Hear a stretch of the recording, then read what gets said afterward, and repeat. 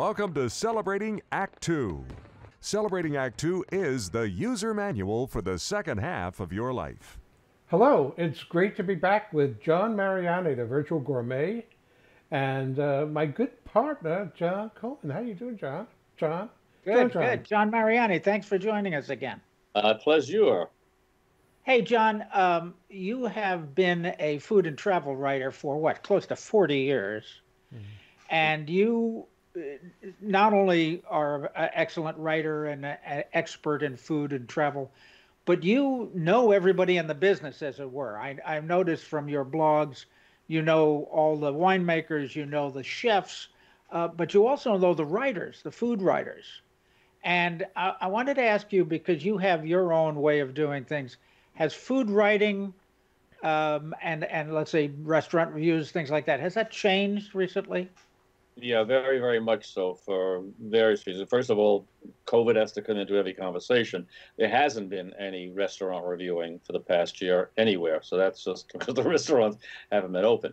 And I do think in the future, and this is going to be kind of my mantra too, that while I was always writing about places I liked. I never reviewed restaurants and slammed them. As a matter of fact, if I really didn't like it at all, I wouldn't write about it at all. Even when I was a weekly reviewer, which I did for the New York Times and Q Magazine and other places. That was kind of what we all believe, that if a place is that lousy, just leave it alone, let it die of its own accord.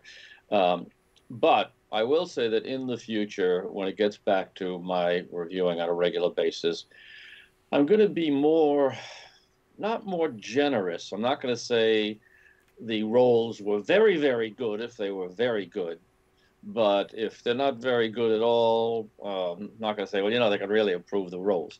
In other words, this is an industry that has been so hard hit that they cannot be further knocked down, and they need every bit of claps on the back that they can get. My wife and I did go to dinner last week to a little Greek restaurant we know here locally, which was always a very nice place, but it was dreary. There were only tables to the sides. The room looked like a dance floor because they took all the tables out. They had one waiter. Everybody was in masks. The menu was abbreviated. The wine list was decimated. It just wasn't the restaurant that it was a year ago. I hope and think, I'm sure it will be again, but we came out of that feeling the food wasn't very good. The atmosphere was terrible. So this past year has made enormous difference because there just isn't anybody reviewing restaurants at all. What some of them have done, like, here in New York, like New York Magazine and the New Yorker, have been reviewing takeout food, which is perfectly legitimate, but I wouldn't want to be the owner of a restaurant who is very proud of his cooking, his cuisine, and his service staff to be judged on something I took home in a paper bag and reheated in a microwave. So that's one big difference. Well, the other thing is, of course, that because of COVID, the media in general has jumped on the bandwagon and made restaurants super spreaders. I think over the past few months, we've heard a little bit more realistic data that restaurants really aren't the big problem here. In fact, I heard one statistic that said that something like 7% of the spread of COVID was from city hall public buildings, and 2% was from restaurants, and then whatever the schools are. So I think there's been I don't know whether it's legitimate or not, but there's been a misinformation about, where the problem is with spreading COVID. And I think restaurants got a bad rep, maybe an unfairly bad rep. Am I correct? Well, my definition of disinformation is information that is purposely erroneous in order to convince you of something, usually politically speaking. That's what disinformation. I'm feeding you stuff that I know is not really true. What, as we said on other programs here, everybody is still treading water. We don't really know from week to week, from month to month, what's happening out there.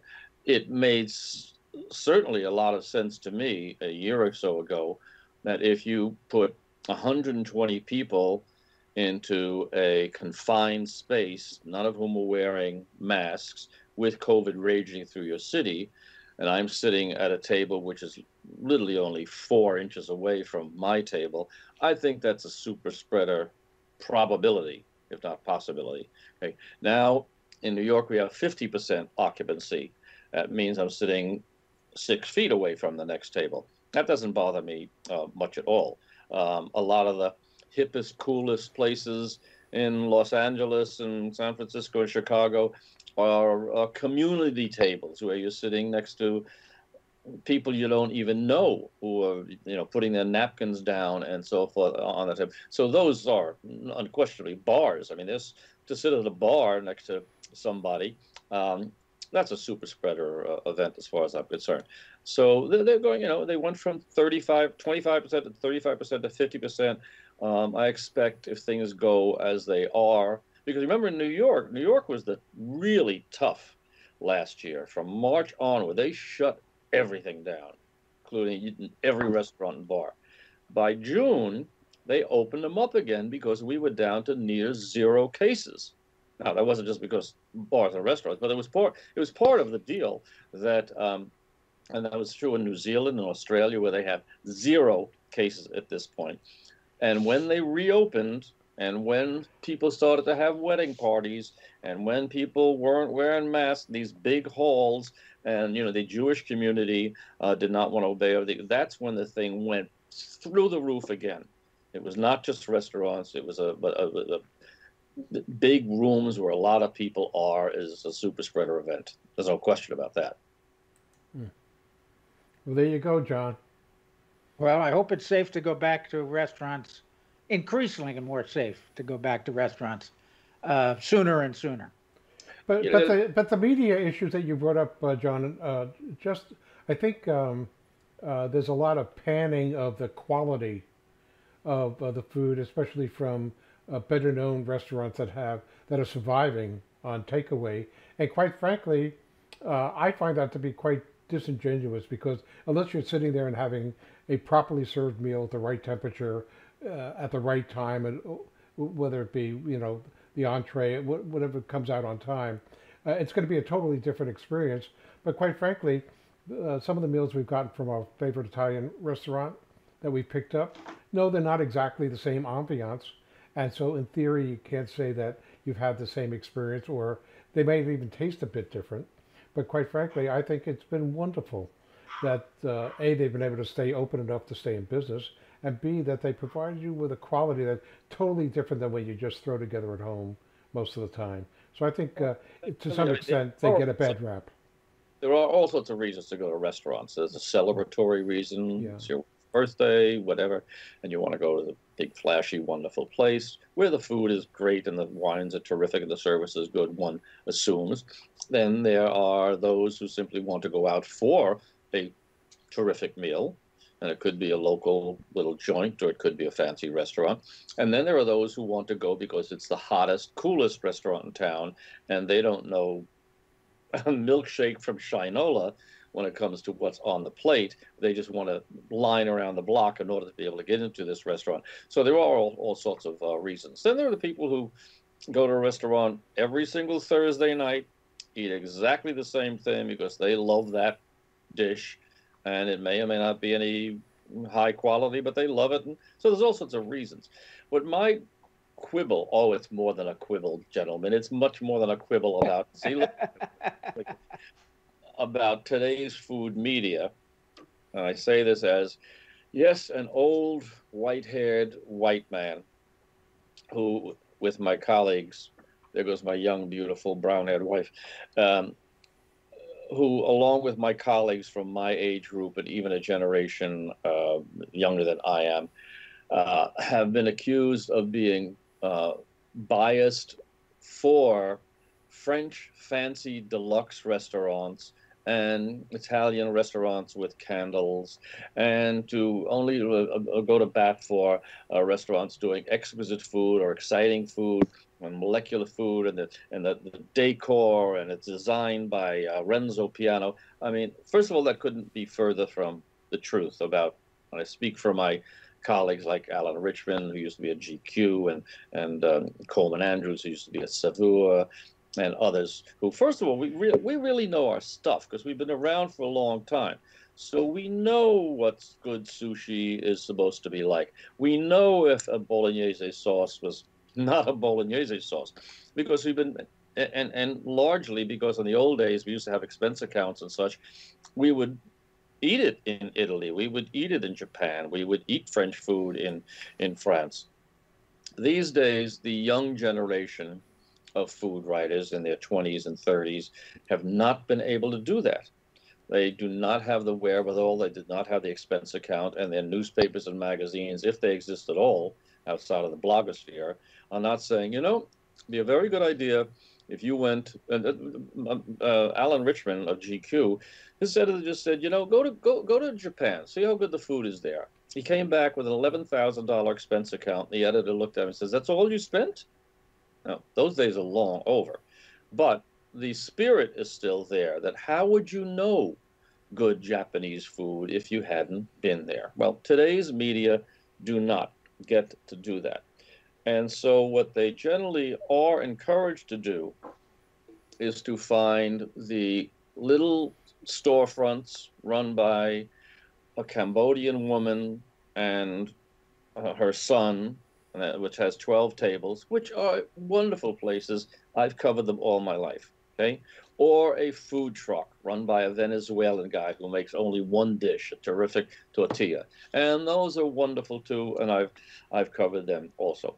But it's gotten to the point where, because those places are cheap and because they appeal to a younger crowd who has no problem sitting at a community table with 25 other people, and with noise blowing their eardrums out, and with no wine list and service by guys in a T-shirt who gets the the cream of sung young guy.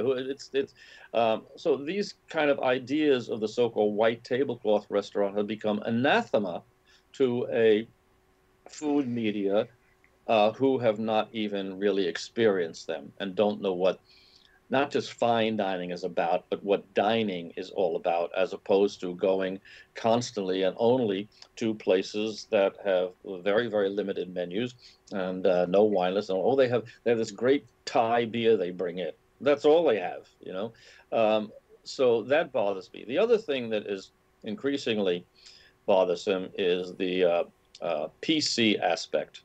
About a year or so ago, Bon Appetit fired its very capable editor-in-chief because he somebody found a photograph of him from years ago at a costume party in which he, who is not Puerto Rican, was dressed up in kind of a fanciful Puerto Rican stereotype outfit. Well, that was not acceptable for reasons that you could argue went too far or was not meaningful. Anyway, he got his butt fired. And they said that a lot of here at Bon Appetit have always been white men who run the place, and white people above them at Condé Nast, which owns the place. We don't have enough diversity.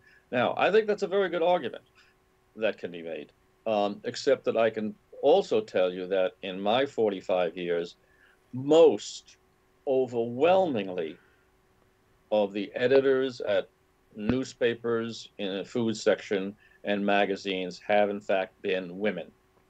No question about it. So I don't think that's a really good argument. But as for blacks and Hispanics and Asians, that is true. They have been very, very underrepresented. There are sociological factors for that. One of which is that now they're really getting into it more. There are many more of those people who are well educated about food generally, and they deserve every hand up And I think if I were running a magazine, I would not exempt myself from being the editor-in-chief, but I would certainly want to have people from those various groups adding into the mix. Because now you come from Indonesia, right? I mean, maybe we should do a story on Indonesian food. What can you tell us? What has happened, though, and Bon Appetit hired, by the way, an extremely capable black woman to be their editor-in-chief, and she's full of ideas. She's highly creative, and I hope she's going to turn it into a great magazine. But they also looked at their navels and beat their breast and said, not only have we committed such sins in the past, but now, if we do a story on any ethnic food, and we do not even use the word ethnic anymore, and we do not even use the word authentic anymore, because that's our outsiders saying this is foreign food. Well, we're not going to say it is foreign food. If we're going to do a food on the an article on the food of El Salvador or Tijuana, it's going to be written only by a Tijuana food authority. Now, this means that Julia Child, who is not French, should never be allowed, well, she's dead now, so it doesn't much matter, that she would never be allowed to write on French cuisine for these magazines. That Diana Kennedy, who is not Mexican, she's an English woman, but is considered the greatest doyenne of Mexican cookbooks, she would never be able to write an article again on Mexican food. There are many, one of my friends here in New York, Arthur Schwartz, and Fred Plotkin are Jewish guys who have written two of the most authoritative books on Italian cuisine that I, as an Italian-American, say is out there. I mean, they are just the authorities. Under these new rubrics, oh no, Plotkin's Jewish and Schwartz is Jewish, he's not writing about Italian food. Only an Italian. As a matter of fact, only a Sicilian is going to write about Sicilian food. And only a Tuscan is going to write about Tuscan food. I mean, this is so preposterous, but it's the PC lay of the land at this point, and it's going to get us it's going to get it into a place where people are not going to read these magazines anyway. Well, I don't know why they would have to with the Virtual Gourmet newsletter. And, Me neither. Really, why else would they need another resource? But, you know, no accounting for taste. Well, I mean, I would, if I were to want to read an article, a travel article, on, let's say, Athens, I would want, or the Greek islands. Do I want Zorba the Greek to write it? Well, that would be very, very interesting. Would I want one of the great Greek food writers to write it? Of course, I'd assign him in a moment. But would I also say, you know, we have travel writers on staff here who do this for a living, have been to Greece, have been to Austria, have been to Morocco. These people know how to write about travel, what to look for, certain go on adventures. To dismiss them as simply not coming from Oshkosh does not mean they can't write about Oshkosh. Good point. They want to write about Oshkosh. Well, who knew that political correctness had infiltrated the food media? Big time. Yeah. Well, hopefully all that'll be gone in a while, and we'll all just enjoy whatever we enjoy. These things do tend to flare up very brightly in extreme forms, and then die down, like Cardi B performing on the Grammys. A great cultural reference. I think to be politically correct, we ought to stop over our head. Yeah. John, thanks. This is great perspective. There are libraries that want to kick everything from Tarzan to Huckleberry Finn off the library shelves, and there are others who are seriously considering taking Shakespeare out of the repertoire, out of the curriculum. Because in Shakespeare you can find, that's a great thing about Shakespeare, you could find anything about anybody and any subject under the sun. That's how great he was, because he could write from so many different viewpoints. Right. Well, all this too shall pass, and we'll get back to the most important thing, and that's good food. John, thanks again for your perspective. Always interesting. Good to be on, you guys. For more on Celebrating Act Two, visit our webpage, follow us on Facebook, subscribe to us on YouTube, and tell your friends. Celebrating Act Two is the user manual for the second half of your life.